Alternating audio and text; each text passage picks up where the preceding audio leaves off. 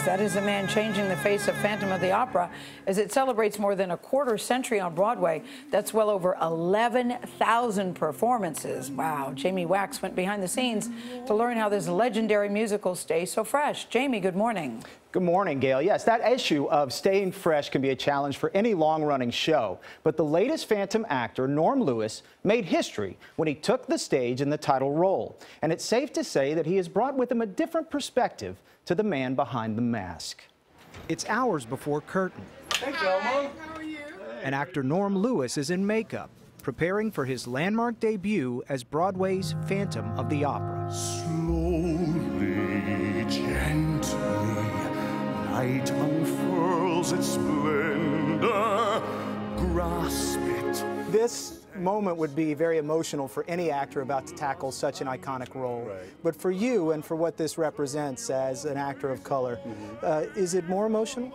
I think it is. I mean, I feel very honored, and I hope that I make not only everyone who's involved proud.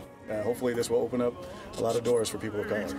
And listen to the music of the night. Close your eyes. It's been a long and unlikely road for Lewis, a lanky kid from Florida with a big voice. Heard your thoughts. I was going to work in the business world, probably advertising. And what was it? What was the experience that turned you from business to show business? Well, funny enough, I was entering a lot of different contests in Orlando, singing contests. And this one particular one that I won, there was a judge in the audience, and he was a producer for a cruise ship. And he came up to me afterwards and said, "How would you like to sing on my cruise?" So I thought about it, and I talked to my supervisor at work, and she said, "You don't want to be 85 saying coulda, woulda, shoulda. Go for it, try it. If it doesn't work out, at least you tried. And you can always come back to what you love." Good advice. Yeah, yeah. And I didn't go back. Tommy, can you hear me? Instead, he went forward. Lewis landed his first Broadway show as part of the ensemble in The Who's Tommy in 1993.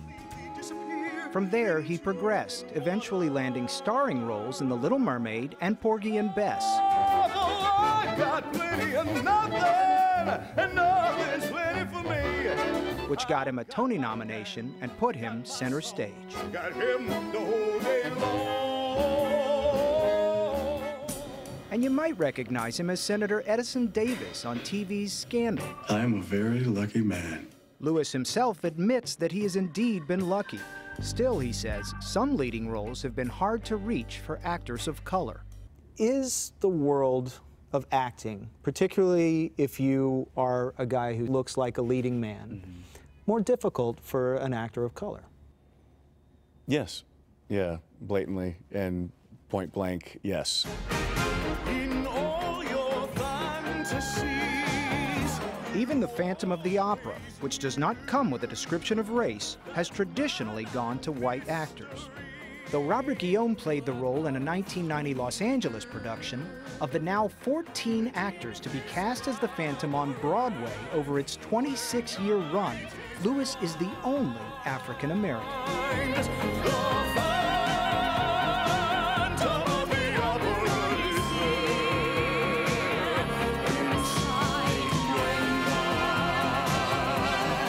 He's a brilliant actor and a brilliant performer and a brilliant singer.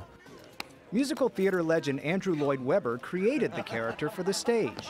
He says it is an actor's presence, not color, that is important to the role. One quality that you have to have, which is total charisma on stage, because you're behind a mask, you need the authority, I think is possibly a better word.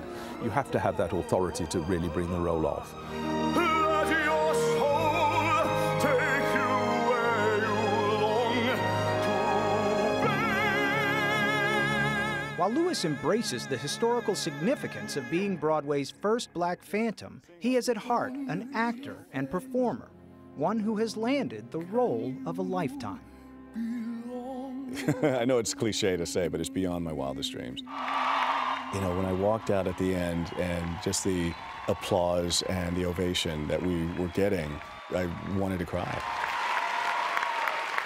And Lewis just recently re-upped with the production and will be on stage at the Majestic Theater at least through the first week of February, so you can still catch him there. Yeah, it's a treat. It's a real treat. Jamie and I went on a date to see him. We did, and was blown away by him. I think he's the best Phantom there's ever been on Broadway, historical achievement aside. Wonderful, Right. Says a Jamie. lot. Thank you.